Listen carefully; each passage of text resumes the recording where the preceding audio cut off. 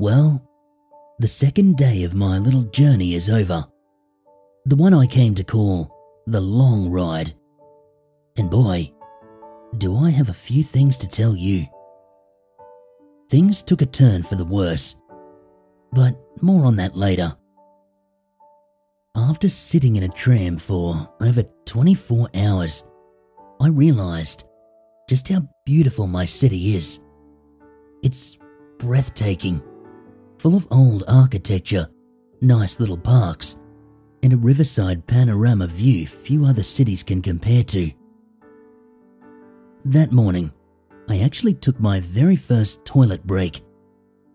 I don't know how I lasted that long, but let me tell you, the moment I went, it was heaven. The early hours of the day went by as usual. Once again, the tram was overcrowded, and a few times I noticed people staring at me angrily for not getting off my seat or at least moving my giant backpack. Well, tough luck. This row is my home for this entire week. Before you ask, yes, I specifically planned out where I would sit. Second tram car, third row from the back. The first interesting thing to happen that day was an encounter with an older man. He must have entered the tram between 9 and 10 in the morning. I only remember because I had just taken another short video for my friends, and when I looked back up from the phone, there he was, sitting only a few rows ahead of me. It seemed almost as if he'd just appeared out of nowhere. Must have snuck in at the last stop, I reasoned.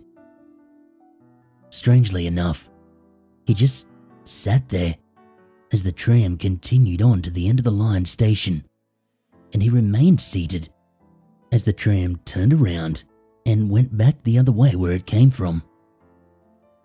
I couldn't help but smile a bit.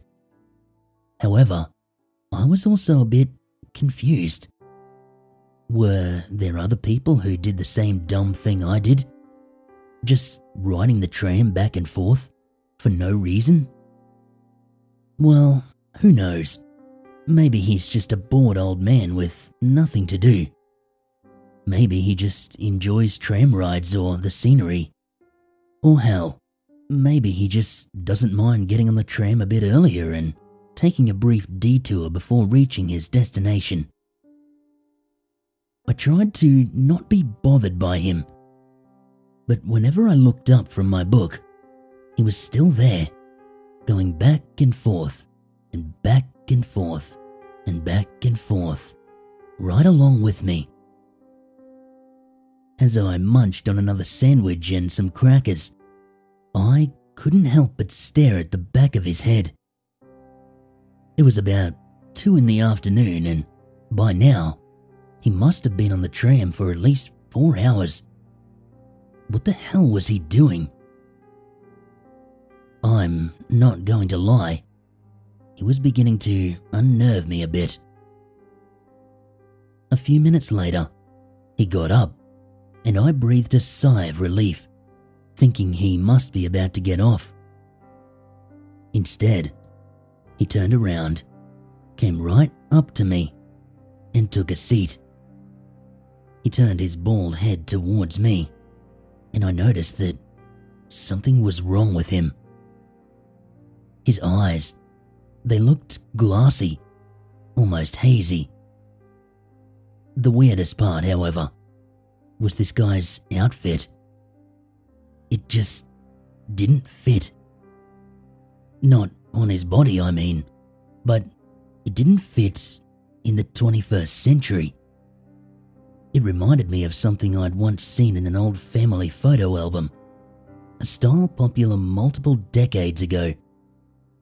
Interesting to see someone here for as long as me, he finally said. I just stared at him, surprised by the gentle, well-meaning tone of his voice. Oh, yeah, it's, I guess, a dare between friends, you know? to see how long I can last. Young people these days. He mused. But I suppose I sure did my share of stupid things back in my days. How come you're on so long yourself? Are you enjoying the ride? The scenery? He was quiet now, and for a few moments he just stared outside, watching the city pass by. Well, you aren't wrong, young man. I've been on here for quite some time. Longer than I'd ever have guessed. But it's interesting to see things change. New lines, new stations. Feels like just yesterday that I rode on line 5 to the main station. What he just said made no sense. There was no line 5. Sure, there had been one, but it was discontinued over 2 decades ago. Wasn't line 5 discontinued? Yes, you're right. But once you've been here for as long as me, you sometimes forget these types of things. What? What do you mean? How long have you been here? For some reason, I suddenly felt cold. Something didn't add up. Not just his hazy eyes or his outfit, but the things he said. Much too long, young man. That's just how it is for some of us. We can ride on, but we'll never reach our destination. What the hell's that supposed to mean? You should be careful, young man. This place, like any others, has its dangers, especially for those who stay on for too long. He said, getting up now. I said nothing back. I could only watch as he walked on and entered the tram car ahead of me. Then, for only a single second, what I saw changed. It was only for the blink of an eye, but it made me cringe in terror, and I felt myself break into a cold sweat. What had been a nicely dressed older man now appeared as a mangled, twisted corpse. Its upper body was caved in, almost torn apart. Its arms were dangling at its side, broken entirely. The worst, however, were this thing's legs. They were nothing but a mass of ground flesh and bone. Then it was over, and once again, I saw nothing but an old man. He turned to me, a well-knowing, sad look on his face, before he gave me a little nod, as if to say, "Be careful." Right at that moment, my phone vibrated, notifying me about a new message. I jerked and almost dropped it before I turned back towards the old man. Or rather, where he had been. He was gone now. I scanned the car ahead of me, then behind me, but I saw nothing. He had just vanished. I couldn't help but shiver. What the hell had just happened? I thought about the mangled, twisted version of him I had seen, the things he had talked about. Had I just been visited by a spirit? For the rest of the day, I couldn't stop thinking about him. In the afternoon, the tram filled up again, then emptied out again before the process repeated itself in the evening. As it turned late, I settled back into my seat, put on some music, and prepared myself for another couple of hours' rest. Hopefully a few more than yesterday. As I sat there, I watched the few other late-night passengers on the tram with me. In my mind, I gave them names and made up stories about them. Right there, a few seats ahead of me, sat Jenny, a young woman in her mid-20s who was on her way home after a late-night shift at the nursing home. Further ahead sat old Rupert, a bachelor in his early 60s who'd just enjoyed a performance at the State Theatre along with a group of friends.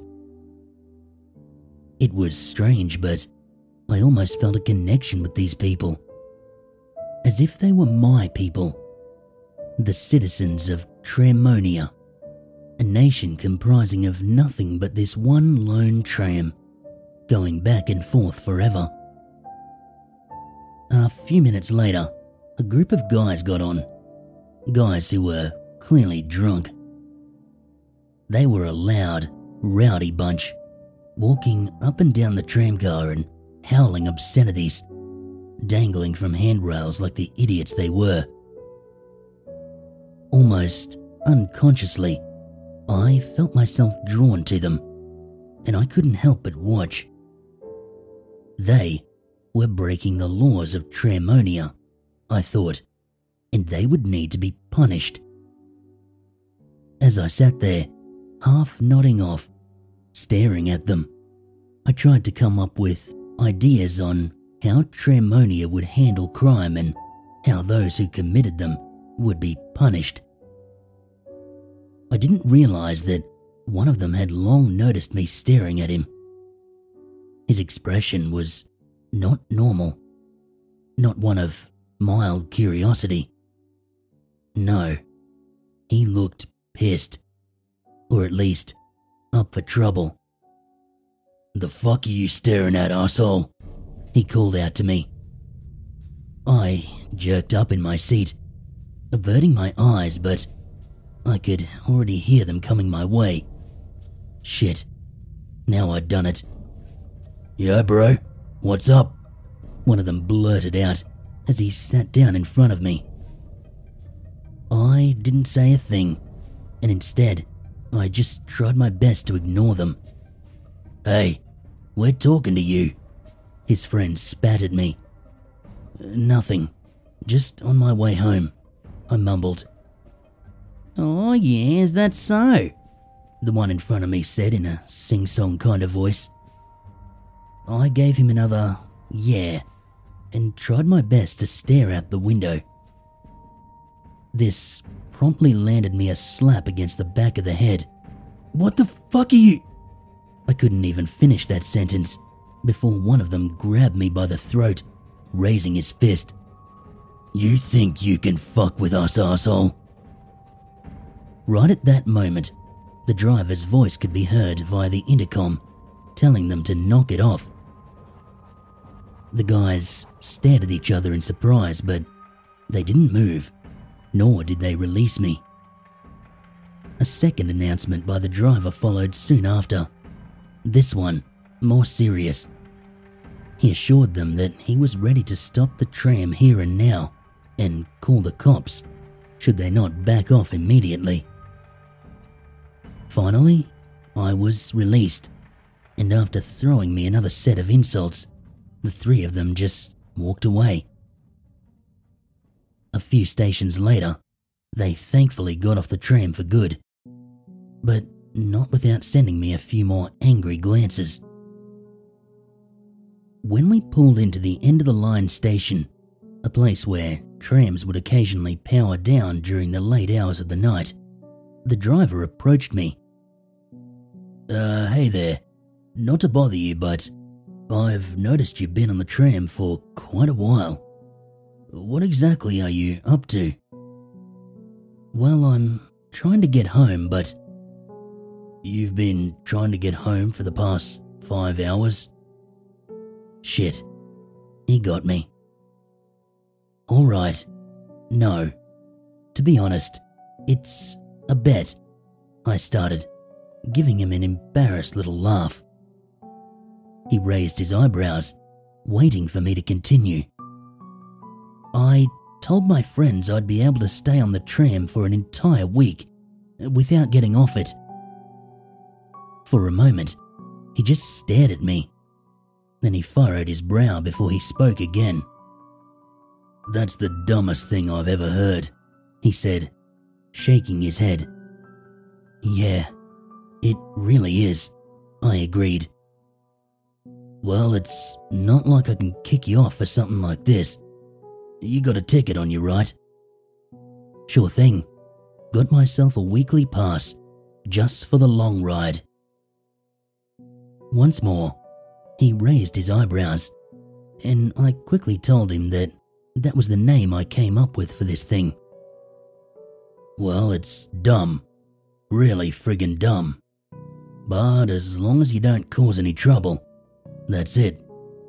Just try to stay clear of guys like the ones before. Sure thing, boss.